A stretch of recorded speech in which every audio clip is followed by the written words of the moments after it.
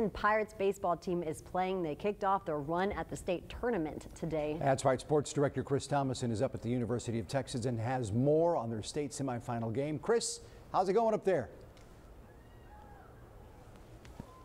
Hey, Rudy and Leslie. Yeah, I'm behind the camera right now. Cameraman, the UIL only allowed one credential, so kind of the jack of all trades right now. Not going great for Sinton, so going to pan out here. They're down 6-3 in the 7th inning. Rusk has scored 2 in the inning. Center fielder Rene Galvan had some cramping in center, so that's why he is down right there in center. Of course, everyone concerned in the stadium, but it does sound like hopefully he will be okay. The trainer's kind of working on him there. But again, this has been a back-and-forth ball game. For the most part, has been close. Rusk scored 2 in the 1st inning, and, you know, they got off to the hot start. Then Sinton immediately answered them right after. Ryland Galvan had an RBI triple, followed by a Blake Mitchell RBI double. So at the time, it was great, but Sinton not able to get the offense going much after that.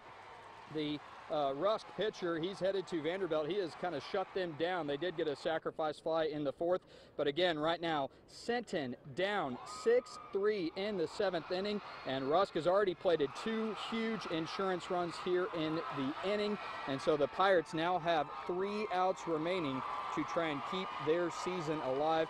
They are still working on Rene Galvan out there in center. So back out here live. Again, we will have full coverage and post game for you coming up from Dishfalk Field in Austin tonight at 10. Again, Sinton down 6-3 in the 7th. Reporting from Austin, Chris Thomason, 3.